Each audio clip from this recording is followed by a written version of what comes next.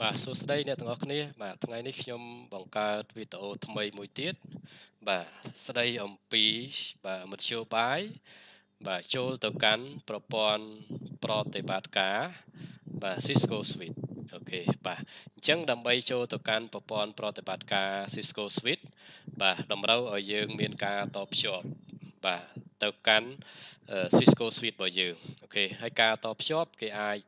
តភ្ជាប់ជាលក្ខណៈ locally បាទឬជាលក្ខណៈ remotely អូខេការតភ្ជាប់ជាលក្ខណៈ locally បាទតម្រូវឲ្យយើងមាន console port បាទនៅលើ switch នេះយើងត្រូវមាន console port អូខេយើងត្រូវការ console cable connect ពីបាទអូខេ console port របស់ switch បាទមកកាន់អីបាទ serial port នៅលើ computer របស់យើងអូខេយើងមាន serial port OS 232នៅលើ computer របស់យើងហើយនឹងមាន software terminal ឬក៏ PuTTY install នៅលើ computer របស់យើង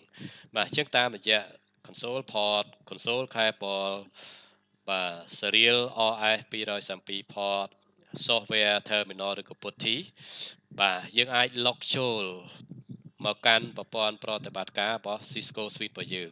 បាទដែលការតភ្ជាប់ហ្នឹងគេឲ្យឈ្មោះថាជាលក្ខណៈ locally អូខេឥឡូវយើងមើលការតភ្ជាប់ទាំងអស់គ្នាបាទអញ្ចឹងយើងយក console cable គេតលើ switch របស់យើងនេះគឺ console port បាទហើយមកលើ computer របស់យើងនេះបាទគឺ OS បាទ serial OS 232អូខេបាទការតភ្ជាប់បែបហ្នឹងជាលក្ខណៈ locally អូខេបាទបន្តមកទៀតបាទតាមរយៈ software បាទ Hypertext Terminal បាទឬក៏ PuTTY យើងអាចចូលទៅកាន់ប្រព័ន្ធប្រតិបត្តិការរបស់ Cisco Suite របស់យើងបាទចូលដល់ user mode អូខេឥឡូវយើងមើលទាំងអស់គ្នាបាទអញ្ចឹងយើងបើក terminal នៅលើ desktop របស់ computer យើងបើក terminal អូខេអញ្ចឹងតាក់ទង port configuration នេះ bit per second data bit parity stop bit flow control នេះយើង keep វា default មកហើយយើង click OS អូខេបាទអញ្ចឹងពេលដែលយើង click OK យើង enter មកយើងនឹងឃើញយើងចូលដល់ user user mode បាទយើងចូលដល់ប្រព័ន្ធប្រតិបត្តិការនៃ suite របស់យើងបាទ user mode អូខេបាទអូខេអញ្ចឹងនេះជារបៀបដែលយើងចូលទៅកាន់ប្រព័ន្ធប្រតិបត្តិការ Cisco Suite របស់យើងបាទដែលយើងតភ្ជាប់ជាលក្ខណៈ locally អូខេបាទរបៀបមួយទៀតយើងអាច log ចូលទៅកាន់ប្រព័ន្ធប្រតិបត្តិការ Cisco Suite របស់យើង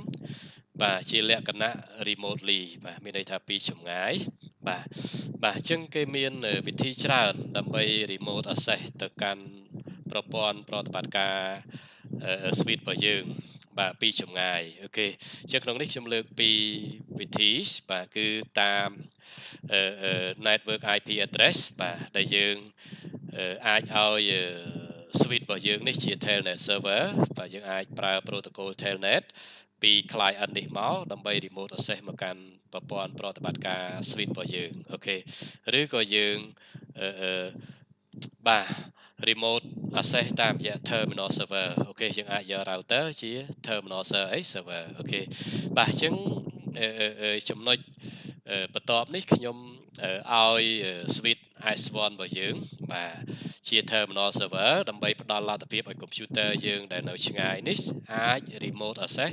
ចូលមកកាន់ប្រព័ន្ធប្រតិបត្តិការរបស់គាត់អូខេចូលមកកាន់ប្រព័ន្ធប្រតិបត្តិការ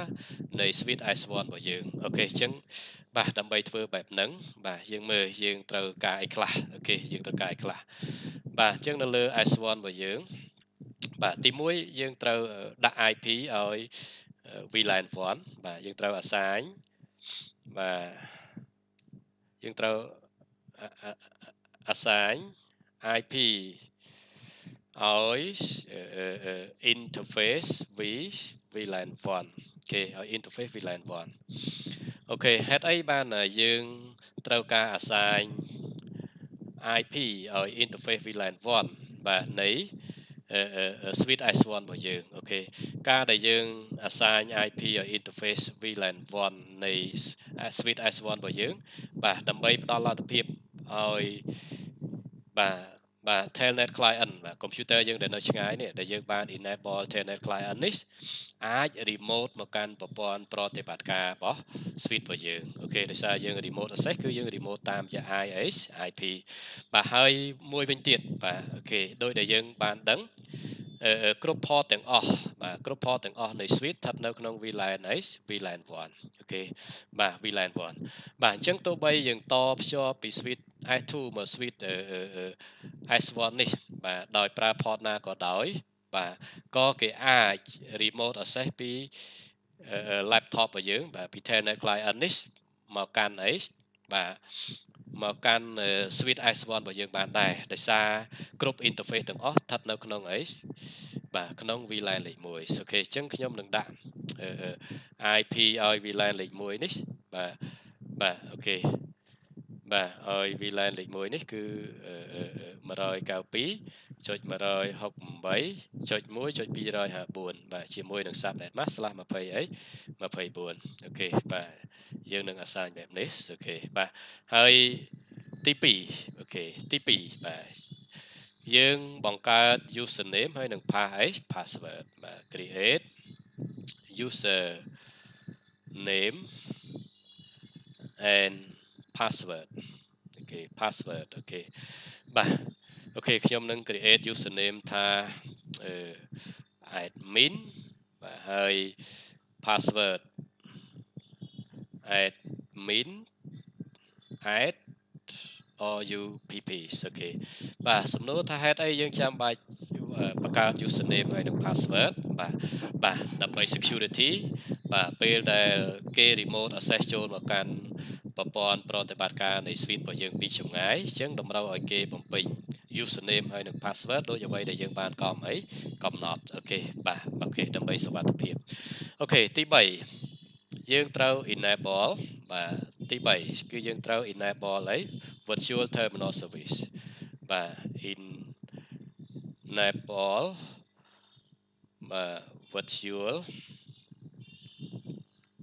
terminal បាទ terminal បាទ service បាទអូខេបាទvirtual terminal service នេះអនុញ្ញាតឲ្យ suite របស់យើងបាទជា telnet server បាទអូខេឬជា ISH server បាទក៏ ISH server តម្រូវឲ្យយើង config ថែមមួយចំនួនទៀតបាទដែលផ្ដល់លទ្ធភាពឲ្យគេអាច remote access ពី client បាទតាម protocol telnet ឬក៏ISH អូខេបាទអញ្ចឹង virtual terminal service នេះបាទវាជា telnet server អនុញ្ញាតឲ្យគេ remote បាទអនុញ្ញាតឲ្យគេ remote access បាទ remote access តាមបាទ telnet បាទឬក៏អី ISH បាទ ISH បាទគ្រាន់តែតាម ISH យើងត្រូវការ config មួយចំនួនទៀតណាបាទយើងត្រូវការ config បាទឲ្យវា support ISH អូខេបាទអញ្ចឹងអ្វីដែលយើងត្រូវធ្វើនៅលើអីបាទ suite S1 របស់យើងបាទក្នុងករណីរបស់យើងធ្វើវាជា telnet server អូខេបាទអូខេអញ្ចឹងដើម្បី config អស់ទៅនឹងបាទតម្រូវឲ្យយើង log ចូលប្រព័ន្ធប្រតិបត្តិការវាបាទតាមរយៈconnecting បាទ locally នេះអូខេមិញយើងបាន connect ជាលក្ខណៈ locally ហើយបាទអញ្ចឹងយើងបើក computer របស់យើងមកដែលបានតភ្ជាប់ទៅកាន់suite S1 របស់យើងតាម console cable បាទគេតាម console port ដោយប្រើប្រាស់ console cable ហើយលើ computer យើងនេះប្រើ serial RS 232ហើយយើងមាន software terminal នេះអញ្ចឹងយើងអាចចូលទៅដល់ប្រព័ន្ធប្រតិបត្តិការរបស់ suite S1 របស់យើងអូខេអញ្ចឹងយើងចូលដល់ដំបូងគឺ user mode អូខេអញ្ចឹង user mode អត់អាចតន config អីបានទេបាទយើងបានតែ show បានតែ ping បានតែ telnet អីជាដើមបាទអញ្ចឹងយើងមក privilege mode ជាមួយនឹង command enable អូខេពេលដែលយើងវាយ command enable បាទយើងមកដល់ privilege mode បាទអញ្ចឹងក៏អត់តន់អាច config អីបានដែរបាទអ្វីដែល user mode ធ្វើបាន privilege mode ធ្វើបានដែរអូខេលើសពីនឹងទៀតគាត់អាច save file configuration គាត់អាចលុប file configuration ជាដើមប៉ុន្តែអត់តន់អាចធ្វើអីបានទេអត់តន់អាច config អីបានទេអូខេអញ្ចឹងតម្រូវឲ្យយើងមកដល់ global mode បាទជាមួយនឹង command conf.clear t អូខេបាទ global mode ជា mode មួយផ្ដល់លទ្ធភាពបាទឲ្យយើងអាចធ្វើការ config បាទផ្សេងទៅតាមតម្រូវការរបស់យើងអូខេអញ្ចឹងយើងមើលក្នុង diagram បាទទី1យើង config ឈ្មោះ switch ថា S1 ទី2យើង config វាឲ្យដើរតួជា telnet server ដើម្បីឲ្យ client របស់យើងនេះអាច remote access លុបចូលមកកាន់ប្រព័ន្ធប្រតិបត្តិការរបស់វាអូខេបាទអញ្ចឹងដំបូងខ្ញុំ config ឈ្មោះបាទដើម្បី config ឈ្មោះ switch របស់យើងគេមាន command host name ហើយយើងដាក់ឈ្មោះវាថា S1 អូខេបាទពេលដែលយើង config ឈ្មោះរួចរាល់ហើយបាទយើងចាប់ផ្ដើម config switch S1 របស់យើងជា telnet server អូខេយើង config វាជា telnet server បាទ configure បាទ S1 to be telnet server telnet server អូខេបាទអូខេនេះក៏យើងការកត់សម្គាល់ទេបាទបាទអញ្ចឹងទី1បាទដោយសារ remote access បាទពី client ទៅគេ remote តាម IP អញ្ចឹងយើងត្រូវដាក់ IP ឲ្យ interface VLAN 1របស់ switch អូខេបាទអញ្ចឹងគេមានដើម្បីដាក់ IP ឲ្យ interface VLAN 1តម្រូវឲ្យយើង select interface VLAN 1ជាមួយនឹង command int interface VLAN 1អូខេពេលដែលយើង select interface VLAN 1ហើយគឺយើងដាក់ IP ឲ្យវាបាទអញ្ចឹងជាមួយនឹង command IP.clear address បន្ទាប់មកវាយ IP បញ្ចូលបាទដូចដែលបានបង្ហាញបាទ IP យើងគឺ192.168.1.254 subnet mask/24អូខេ192.168.1.254 ដក clear subnet mask 255.255.255.0អូខេបាទអូខេបាទបន្តមកទៀតយើងបើក interface ហ្នឹងជាមួយនឹង command no shutdown យើងអាចសេកាត់ថា no sh អូខេអញ្ចឹងយើងឃើញ line protocol on interface VLAN 1 change state to up បាទមានន័យថាវា up ហើយអញ្ចឹងវាអាចដំណើរការហើយអូខេបាទអញ្ចឹងជំហានបន្ទាប់តកតងនឹងបង្កើត username ហើយនិង password គេបាទបង្កើត username ហើយ password បាទដើម្បីអីណាបាទដើម្បីពេលដែលគេ remote មកកាន់ telnet server របស់យើងពី client តម្រូវឲ្យគេបំពេញ username ហ្នឹងហើយនិង password ហ្នឹងអូខេបាទអញ្ចឹងដើម្បីបង្កើត username ហើយ password យើង exit មក global mode វិញបាទគេមាន command username បាទ username យើងចង់បានថា admin អូខេ dot clear password បាទយើងចង់បានថា admin add rupp អូខេ enter មកបាទអញ្ចឹង username admin ហើយនិង password admin add rupp ត្រូវបានបង្កើតអូខេបាទអញ្ចឹងជំហានបន្ទាប់ណាបាទជំហានបន្ទាប់យើង enable virtual terminal service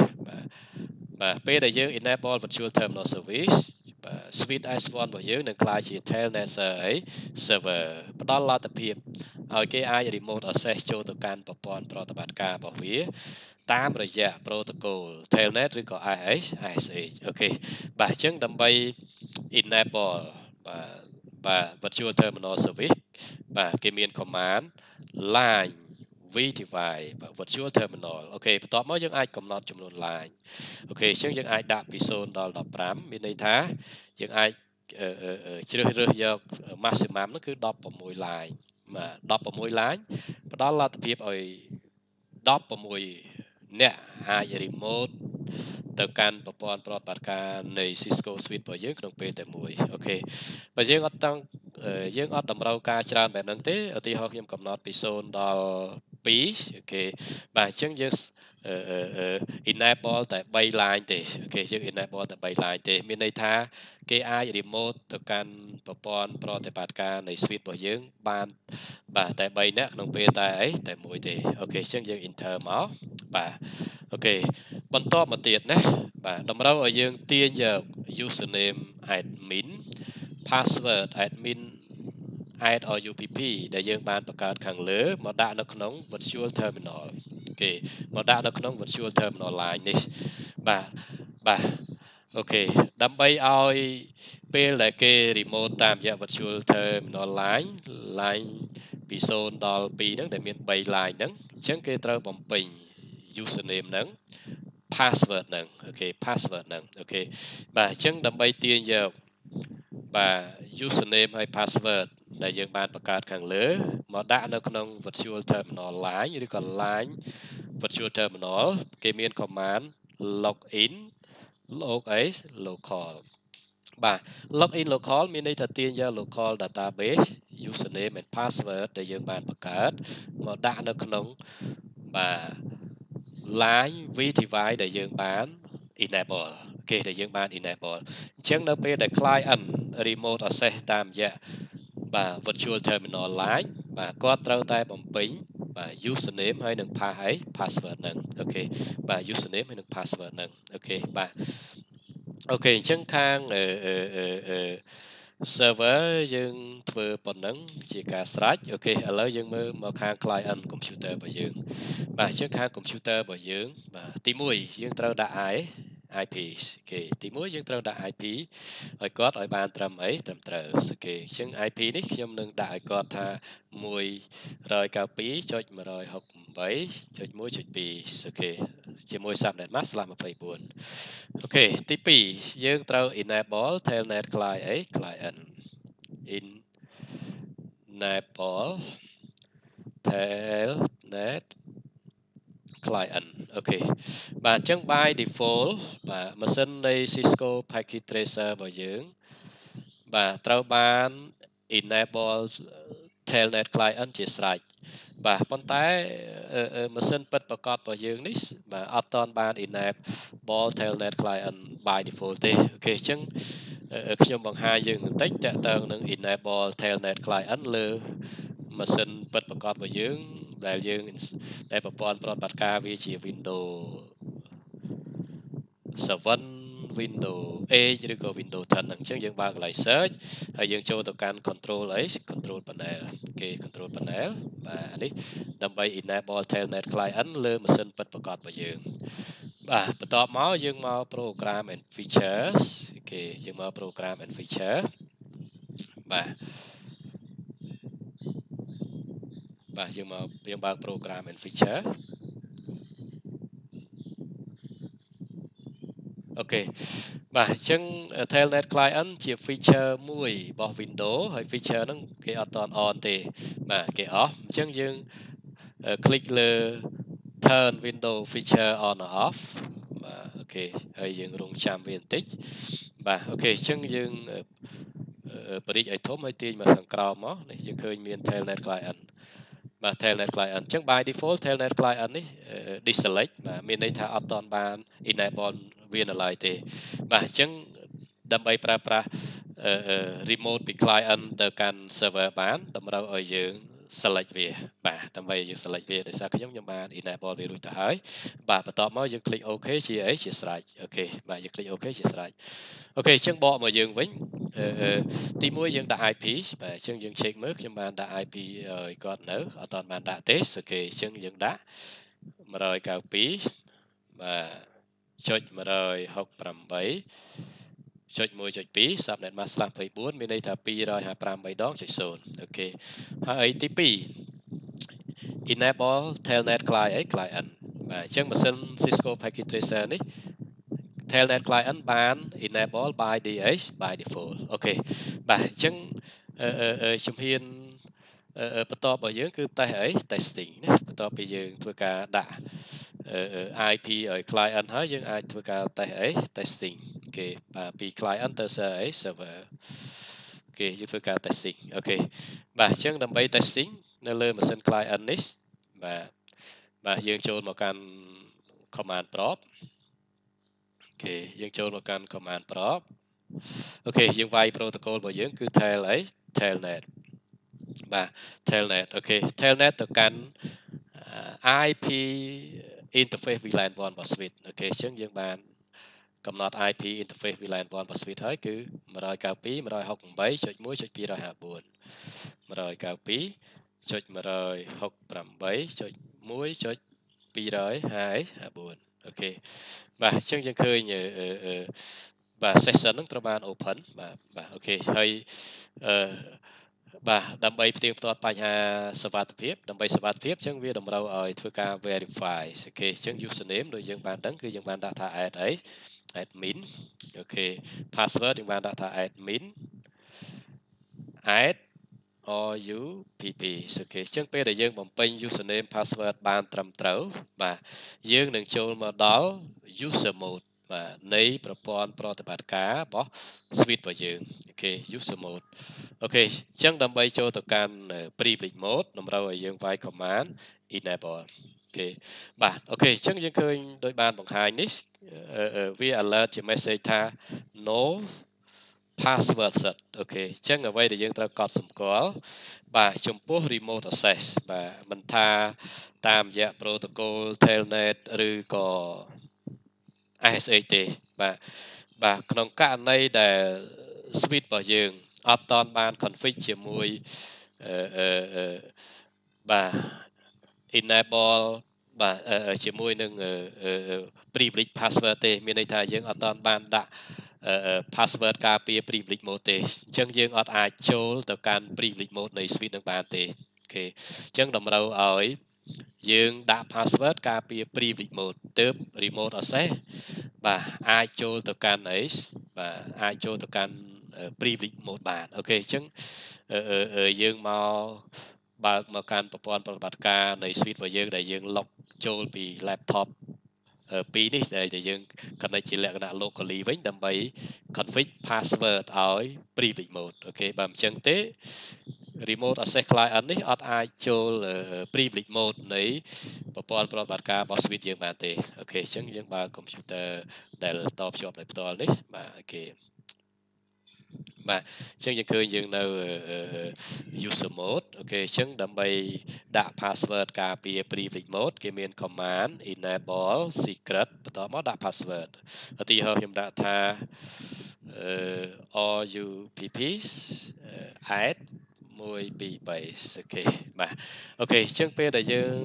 config password ការពារ privilege mode រួចហើយបាទពី computer បាទ client នេះបាទគឺអាច log ចូលទៅកាន់ privilege mode នៃ suite របស់យើងអូខេបាទអញ្ចឹងយើងភាសាទៀតជាមើលមុនហ្នឹងយើងវាយ enable វាដាក់ថា no password set បាទអញ្ចឹងយើងអត់អាចចូល privilege mode រួចទេអូខេឥឡូវយើងវាយ enable ភាសាទៀតវានឹងឲ្យយើងបំពេញ password របស់អី privilege mode អូខេអញ្ចឹងយើងបំពេញ password ឲ្យត្រូវមក RUPP add 1 2 3អូខេអញ្ចឹងយើងឃើញយើងចូលដល់អី privilege mode អូខេបាទអញ្ចឹងពេលដែលយើងចូលដល់ privilege mode បាទយើងអាចធ្វើការចូលទៅកាន់ global mode បាទជាមួយនឹង command .f.clear t អូខេបន្ទាប់មកយើងចង់ config អ្វីផ្សេងទៅតាមបាទការកំណត់របស់យើងអូខេទៅតាមការកំណត់របស់យើងអូខេបាទទៅតាមការកំណត់របស់យើងបាទអូខេបាទអូខេអញ្ចឹងអានេះជារបៀបអីបាទជារបៀបបាទដែលយើងអាច remote access បាទពីចម្ងាយចូលមកកាន់ប្រព័ន្ធប្រតិបត្តិការនៃ suite របស់យើងបាទតាម IP address ដែលយើងបានដាក់ដែលយើងបាន config នៅលើ interface VLAN របស់ suite អូខេហើយយើង build ហើយយើងធ្វើ suite នេះឲ្យទៅជា telnet server អូខេបាទទៅជា telnet server អូខេបាទអូខេហើយចំណុចមួយទៀតបាទយើងនឹងធ្វើ remote access បាទតាមរយៈ terminal server អូខេបាទអញ្ចឹងយើងអាចយក router ធ្វើជា terminal server អូខេបាទអូខេអញ្ចឹងយើងចូលចំណុចមួយទៀតបាទអញ្ចឹងខ្ញុំលុបនេះចោលសិនអូខេបាទអូខេបាទអូខេអញ្ចឹងយើងយក router មួយយើងធ្វើជា terminal server គេខ្ញុំយក model 1801បាទអូខេហើយយើងធ្វើជា terminal server ធ្វើជា terminal server បាទ router នេះជា terminal server អូខេបាទ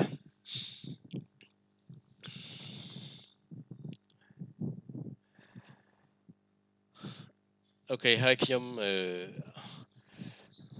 មាន suite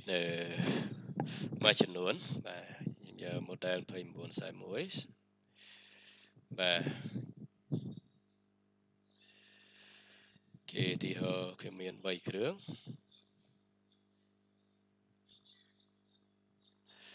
គេនេះខ្ញុំដាក់ថា Switch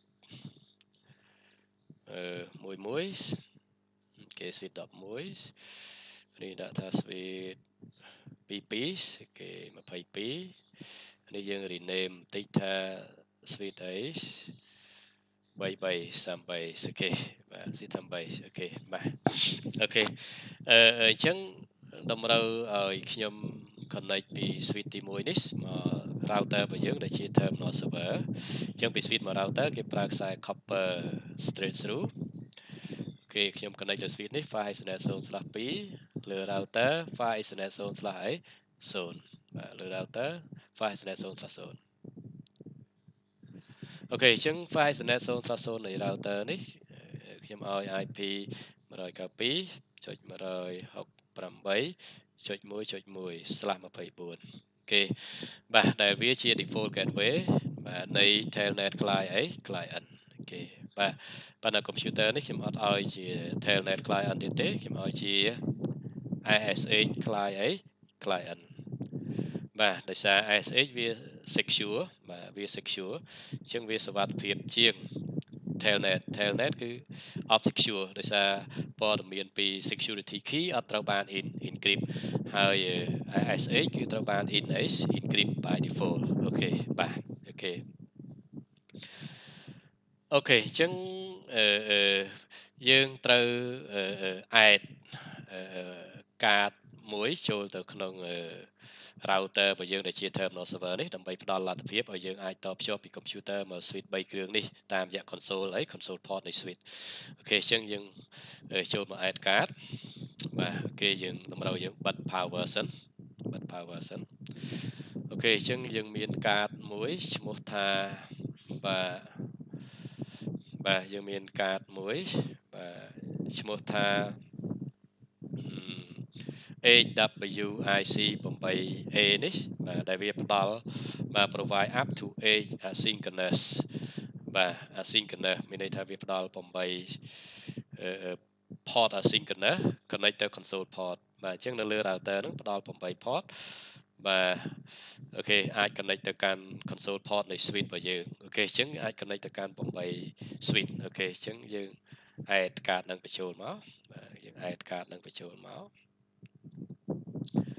អូខេហើយយើងបិទយើងបើក power មកវិញមកអូខេបាទបន្ទាប់មកតម្រូវមានការតភ្ជាប់ពី router របស់យើងទៅ switch អូខេអញ្ចឹងគេប្រើខ្សែ octal អូខេ octal ខ្សែ octal អូខេអញ្ចឹងយើងមើលខ្ញុំតasynchronous 0/0/0មកកាន់ console នៃ switch S10 អី S11 អូខេបាទហើយវាត្រូវគ្នានឹង port ទី2អូខេហើយយើងតពី 0/0/1 មកបាទ console នៃ switch 22បាទទៅជា port លេខ3គេត 0/0/2 មក switch 30អីបាទ33មក console បាទនៃ switch 33អូខេត្រូវ port លេខ4អូខេបាទអញ្ចឹងនៅលើ router បាទ1841នេះយើងត្រូវបាទធ្វើគាត់ជា terminal server ដើម្បីយើងអាច SH ពី client ចូលទៅកាន់ប្រព័ន្ធប្រតិបត្តិការនៃ switch បាទអូខេ11 switch 22ហើយនឹង switch 30អីបាទ33អូខេអញ្ចឹងខ្ញុំ config ឈ្មោះនៃ switch សម្គាល់បន្តិចបាទខ្ញុំ config ឈ្មោះនៃ switch សម្គាល់បន្តិចហើយខ្ញុំបើក direct តែម្ដងមកវាលឿនគេបាទគេ enable configure terminal hostname ខ្ញុំដាក់ S11អូខេបាទហើយខ្ញុំ config switch 22នេះបាទបើក direct មកបាទលឿនបាទអូខេ enable configure terminal hostname S22អូខេបន្ទាប់មកខ្ញុំ config switch 33នេះបាទគេគាត់ដាក់ឈ្មោះជាការកត់សម្គាល់ទេបាទ enable បាទ configure terminal hostname S 33អូខេបាទអូខេបាទ អូខេអញ្ចឹងនៅលើ Switch 11 22 33ខ្ញុំក៏នៅ config ឈ្មោះដើម្បីជាការកត់សម្គាល់ទេអូខេបាទអញ្ចឹងបន្ទាប់មកទៀតយើងមក config router បាទរបស់យើងជា terminal server អូខេអញ្ចឹងខ្ញុំអាចបើក direct តែម្ដងបាទកុំឲ្យ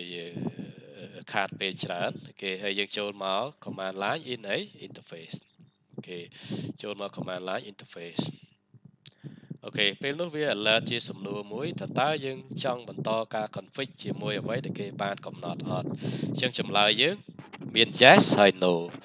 បាទបើយើងឆ្លើយ yes យើងត្រូវធ្វើការ configuration ទៅតាមអ្វីដែលគេបានកំណត់មួយចំនួនអូខេបើយើងចង់ config អ្វីតាមរបស់យើងបាទចម្លើយរបស់យើងគឺអី no បាទពេលដែលយើង no យើងចូលដល់ user mode អូខេអញ្ចឹងយើងមើលបាទមុននឹងយើង config router របស់យើងជា terminal server បាទតម្រូវឲ្យយើង config fast ethernet 0/0 នៃ router assign IP បើក port បាទដោយសារពី client ពេលដែលគេ remote តាម ISH មកគឺគេ remote តាម IP នៃ router អូខេបាទអញ្ចឹងទីមួយយើង config អី interface បាទមុន config interface យើងត្រូវមកដល់ global mode អញ្ចឹង enable configure terminal អូខេហើយដាក់ឈ្មោះបាទ router របស់យើងមកជាមួយនឹង command hostname ខ្ញុំដាក់ឈ្មោះថា terminal server អូខេបាទអញ្ចឹងពេលដែលយើង config ឈ្មោះអីរួចរាល់ហើយចាប់ផ្ដើម config interface ជាមួយនឹង command int file ethernet 0/a 0ដាក់ IP address 192.168.1.1 បាទ subnet mask 2.5 ចុចអី0ហើយបើក port ជាមួយ command no shutdown អូខេបាទជាមួយ command no shutdown ហើយយើង exit អូខេអញ្ចឹង IP address នៃ file ethernet 0/0 ត្រូវបានបាទយើងដាក់រួចទៅហើយអូខេបាទបន្តមកទៀតបាទយើងត្រូវ config អី ISH នៅលើ router របស់យើងបាទដើម្បីឲ្យពី client អាច remote access តាមរយៈ ISH អូខេអញ្ចឹងយើង config ISH config ISH អូខេបាទអញ្ចឹងដើម្បី config ISH បាទទី1យើងត្រូវដាក់ឈ្មោះឲ្យឧបករណ៍យើងហើយយើងបាន config ឈ្មោះរួចហើយបាទអូខេទី2យើងត្រូវបង្កើត domain បាទអញ្ចឹងគេមាន command IP domain name IP domain name អូខេបន្ទាប់មកយើងអាចដាក់ឈ្មោះ domain បាទឧទាហរណ៍ខ្ញុំដាក់ថា rupp.edu អូខេបាទអូខេបន្ទាប់ពីយើងបង្កើត domain រួចហើយគឺយើងត្រូវ encrypt key បាទ encrypt key ដោយសារ ISH បាទមានលទ្ធភាពក្នុងការ encrypt security key ជាមួយនឹង command crypto key generate បាទ generate ហើយយើងអាចដាក់ RSA បាទ RSA គឺជាដើមអក្សរនៃឈ្មោះមនុស្ស3នាក់ដែលជាអ្នកបង្កើតបាទ algorithm ក្នុងការ encrypt security key ដែលគេយកមក apply លើ ISH ហ្នឹងអូខេអញ្ចឹងយើង enter បាទពេលនោះវានឹង alert ជា message មួយបាទបង្ហាញយើងបាទថា name for the keys បាទឈ្មោះរបស់ key បាទនឹងត្រូវបានគេដាក់បាទភ្ជាប់មួយឈ្មោះ router របស់យើងហើយនឹងឈ្មោះ domain គេបាទហើយគេឲ្យយើងជ្រើសរើសបាទ size of the key បាទទំហំនៃ key ដែលយើងត្រូវ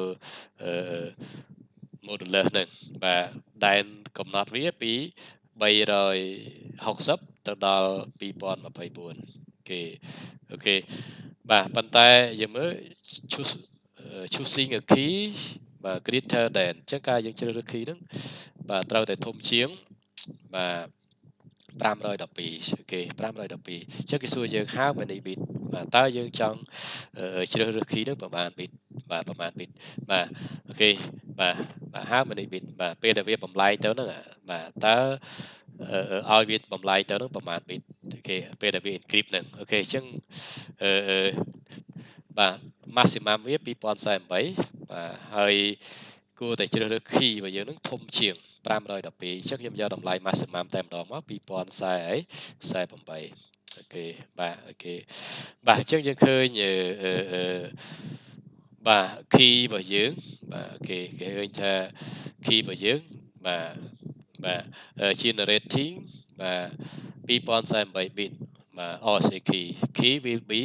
non exportable អូខេបាទអូខេបាទអូខេបន្តមកទៀតបាទយើងអាច enable ISH version 2ជាមួយនឹង command IP ISH បាទ IP ISH version 2អូខេ version 2អូខេបាទយើង enable វាជាមួយ version 2បើយើងអត់ enable វាជាមួយ version 2ទេយើងឃើញ version វានេះបាទ99បាទអញ្ចឹង version 2បាទវាប្រសើរជាង version 1.99ដោយសារគេបានធ្វើការ update នៅអ្វីដែលប្រសើរនៅប្រសើរជាងអូខេបាទអូខេអញ្ចឹងបន្តមកទៀតណាបាទបន្តមកទៀតបាទអូខេតម្រូវឲ្យយើងបាទបង្កើត username ហើយនឹង password គេបាទពេលដែលគេ ISH មកឲ្យគេបំពេញ username ហើយនឹង password គេអញ្ចឹងដើម្បីបង្កើត username password គេមាន command username ឧទាហរណ៍ខ្ញុំដាក់ថា rupp បាទហើយ password ខ្ញុំដាក់ថា rupp add 123អូខេបាទអូខេបាទពេលដែលយើងបង្កើត username password ហើយបាទដើម្បីឲ្យអាច telnet ឬក៏ ISH បាទយើងត្រូវ enable virtual terminal អញ្ចឹងគេមាន command line vdevice អូខេខ្ញុំកំណត់ចំនួន line 5អញ្ចឹង014អូខេហើយយើងភ្ជាប់ជាមួយ login local បាទដូចដែលយើងបានធ្វើលើ suite ដែរបាទដើម្បីទាញយក local database មាន username ហើយនិង password អូខេមកដាក់នៅលើបាទ virtual terminal របស់យើងអូខេបាទបន្តមកទៀតយើងត្រូវបិទ telnet បាទអញ្ចឹងឲ្យ input ចូលមកហ្នឹងតែ ISH ទេគេមាន command transport input អូខេយើងមើលអាចដាក់ឲ្យបានខ្លះគេអាច all គ្រប់ protocol ទាំងអស់ none អត់មាន protocol ណាដែល support ទេ ISH ឲ្យតែ ISH បើ telnet ឲ្យទាំង telnet អញ្ចឹងយើងចង់បិទ telnet ដោយសារ telnet វា unsecure បាទវាអត់សុវត្ថិភាពបាទដោយសារព័ត៌មានពី security key អត់ត្រូវបាន encrypt អូខេអត់ត្រូវបាន encrypt អញ្ចឹងយើងឲ្យតែ input ចូលមកតែ ISH អូខេបាទបើយើងបញ្ឈប់ប៉ុណ្ណឹងណាបាទមានន័យថាពី ISH client អាច ISH មកកាន់បាទអាច remote access តាមរយៈ protocol ISH មកកាន់ប្រព័ន្ធប្រតិបត្តិការបាទចូលមកកាន់ប្រព័ន្ធប្រតិបត្តិការនៃ router របស់យើងបាទប៉ុន្តែអត់ទាន់អាចចូលបាទអត់អាចចូលទៅកាន់ប្រព័ន្ធប្រតិបត្តិការនៃ Suite 11 Suite 22ឬក៏ Suite 33ទេអូខេបាទដើម្បីចូលទៅវាបានបាទយើងត្រូវ enable បាទ line បាទគេហៅថា T device អូខេអញ្ចឹងយើងមើលនៅលើ router របស់យើងនេះបាទខ្ញុំចាក់ចេញមក private mode ហើយខ្ញុំ show line ឲ្យយើងមើលតិច line show line អូខេអញ្ចឹងយើងឃើញមាន line ឲ្យ class អូខេបាទទី1 0នេះគឺ line console បាទផ្ដល់លទ្ធភាពឲ្យយើង log ចូលទៅកាន់ប្រព័ន្ធប្រតិបត្តិការរបស់router របស់យើងជាលក្ខណៈlocally មានន័យយើង connect ជាលក្ខណៈ locally អូខេបាទហើយយើងមាន port auxiliaries បាទអូខេ auxiliary យើងអាច remote access ពីចម្ងាយបាទតាមរយៈ modem បាទអូខេហើយ port ដែលតាក់ទងនឹងជាលក្ខណៈterminal server ហ្នឹងណាបាទគឺយើងមានT device គេ T device បាទនេះយើងមានពី2ដល់9អូខេបាទអញ្ចឹងតាមរយៈ T device នេះផ្ដល់លទ្ធភាពពេលដែលយើង remote access មកដល់ប្រព័ន្ធប្រតិបត្តិការរបស់ router តាម protocol ISH បាទបើយើងកំណត់ line លេខ2វានឹងបញ្ជូនទៅកាន់ប្រព័ន្ធប្រតិបត្តិការរបស់ Suite S11 បើយើងកំណត់ line លេខ3វានឹងបញ្ជូនមកកាន់ ប្រព័ន្ធប្រតិបត្តិការនៃ suite របស់យើង suite 22របស់យើងបើយើងកំណត់យក line លេខ4វានឹងបញ្ជូនមកប្រកាន់ប្រព័ន្ធប្រតិបត្តិការនៃ suite 33របស់យើងអូខេអញ្ចឹងតម្រូវឲ្យនៅលើ terminal server យើងនេះយើង enable line បាទ TTY មកពាក្យថា tele Thai writer បាទ tele Thai writer អូខេ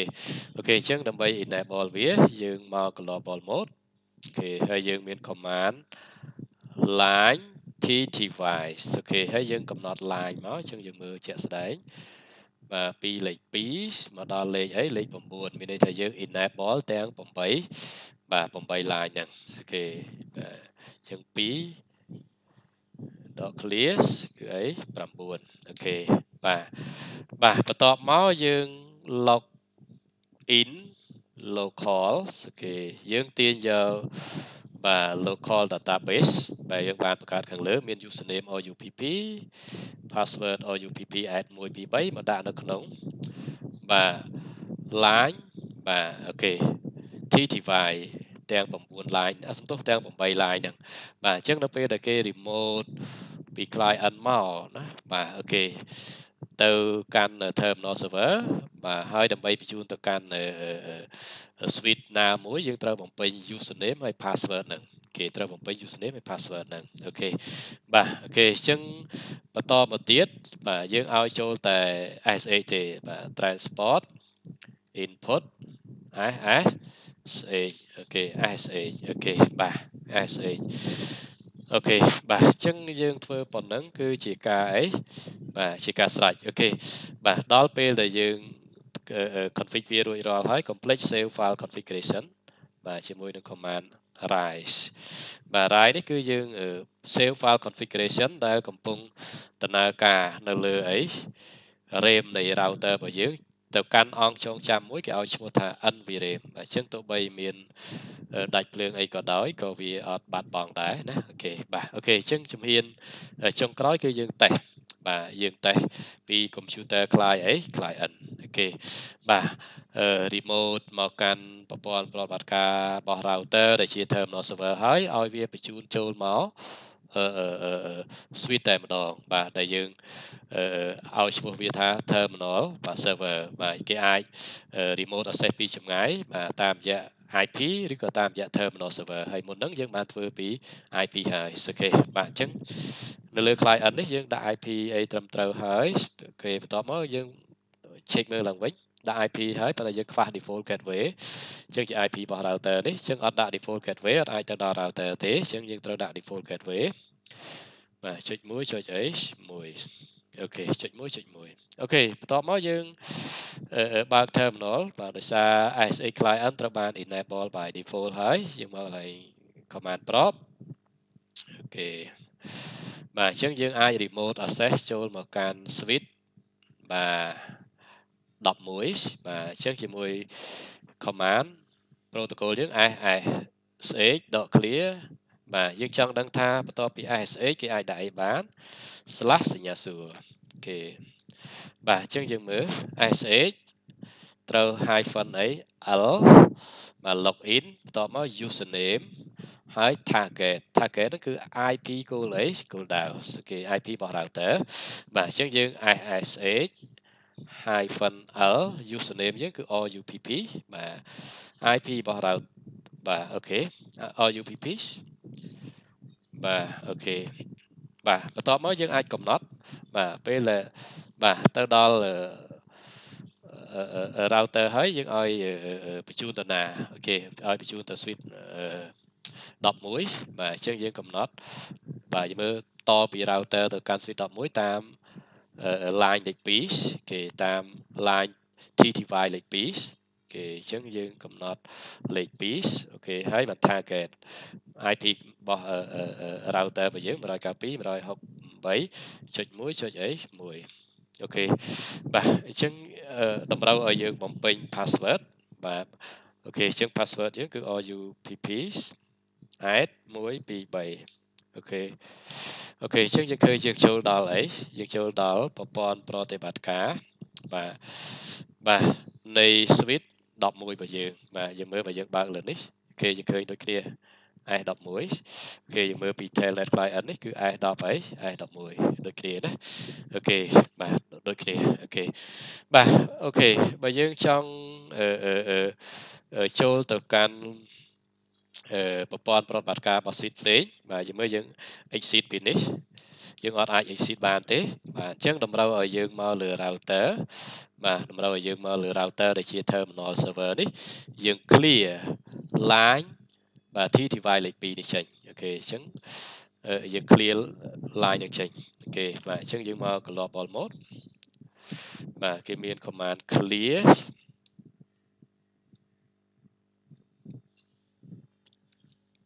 sorry យើងមក privilege mode គេមាន command clear line បាទ clear line TTY អូខេបាទយើងមក privilege mode គេមាន command clear line TTY អូខេយើង clear line លេខ2បាទអញ្ចឹងយើង enter មកហើយ enter confirm អូខេអញ្ចឹងយើងមកមើល computer ដែលជា SA client នេះវិញអូខេយើងមើលយើង disconnect ពី switch 11អញ្ចឹងយើងអាច remote ទៅកាន់ប្រព័ន្ធប្រតិបត្តិការនៃ switch បាទបើយើងចង់មក switch 22អញ្ចឹងកន្លែងនេះយើងគ្រាន់ដូរមក line លេខ3ដោយសារ line លេខ3នេះតពី router ដែលជា terminal server ទៅកាន់ switch អី22អូខេអញ្ចឹងយើងបំពេញ password មក RUPP add 1 2 3អូខេយើងឃើញយើងចូលដល់ហើយ switch 22អូខេយើងអត់អាច exit បានទេតម្រូវឲ្យយើងមក router ដែលជា terminal server ហើយយើង clear line លេខ3 clear line TTY លេខ3អូខេបាទយើង enter ដើម្បី confirm អញ្ចឹងយើងឃើញយើង clear OK ហើយយើងមកមើល computer ដែលជា telnet client គឺ disconnect បាទអូខេ disconnect ពី switch 22យើងអាច remote ចូលទៅ switch 23ដូរ line លេខ3នេះមកដាក់លេខ4បាទដោយសារ TTV line លេខ4នេះ connect ពី router ដែលជា terminal server មកអីបាទ switch លេខ3សំទោសមក switch លេខ3អី33អូខេបាទ switch លេខ33អូខេបាទអញ្ចឹងយើង enter មកយើងបំពេញ password RUPP add 1 2 3អូខេអញ្ចឹងយើងឃើញចូលដល់ switch 33អូខេយើងអត់អាច disconnect បានទេបើយើងចង់ disconnect តើតែយើងមក router ដែលជា terminal server នេះបាទយើង clear line TTY លេខ4មកគេយើងមើល computer យើងនឹង disconnect អូខេបាទអូខេអញ្ចឹង activity ឬក៏ video នេះខ្ញុំ complete វាប៉ុណ្ណឹងបាទហើយ video នេះយើងផ្ដោតទៅលើរបៀបដែលយើងអាច log ចូលទៅកាន់ប្រព័ន្ធប្រតិបត្តិការរបស់ switch របស់យើងបាទអញ្ចឹងទី1យើង connect ទៅកាន់ដើម្បី log ចូលយើងត្រូវ connect ទៅកាន់វាហើយយើង connect ជាលក្ខណៈ locally នេះបាទឬក៏ connect ជាលក្ខណៈ remotely ហើយ locally យើងក៏បាន demo រួចហើយដែរបាទយើងត្រូវមាន console port លើ switch console cable connect ពី switch ទៅកាន់ computer មាន serial RS 232បាទដែលជា port នៅលើ computer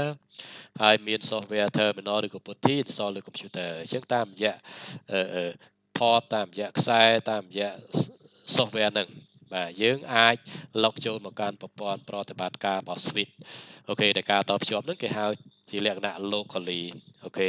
ហើយយើងក៏បានបាទបង្ហាញផងដែរបាទពីការ log ចូលទៅកាន់ប្រព័ន្ធប្រតិបត្តិការរបស់ switch យើងពីចម្ងាយបាទដែលការតភ្ជាប់គេហៅថាជាលក្ខណៈ remotely បាទអញ្ចឹងយើងអាច remote access តាម IP បាទដែលយើងធ្វើវាជា telnet server អូខេហើយយើងអាច remote access តាម terminal server អញ្ចឹងយើងយក router ជា terminal server នេះបាទពេលដែលយើង remote មកដល់ terminal server ហើយ terminal server វានឹងបញ្ជូនបនអីបន្តបាទទៅដល់ប្រព័ន្ធប្រតិបត្តិការនៃ switch goal អី goal ដើមរបស់យើងអូខេដូចដែលបានបង្ហាញរួចមកហើយអូខេអញ្ចឹងសង្ឃឹមថាវីដេអូមួយនេះអាចជាចំណែកមួយជួយដល់អ្នកទាំងអស់គ្នាបាទតកតងពីមធ្យោបាយនៃការចូលទៅកាន់ប្រព័ន្ធប្រតិបត្តិការអូខេយើងអាចជ្រើសរើសមធ្យោបាយណាមួយទៅតាមតម្រូវអីតម្រូវការរបស់យើងអូខេបាទអូខេ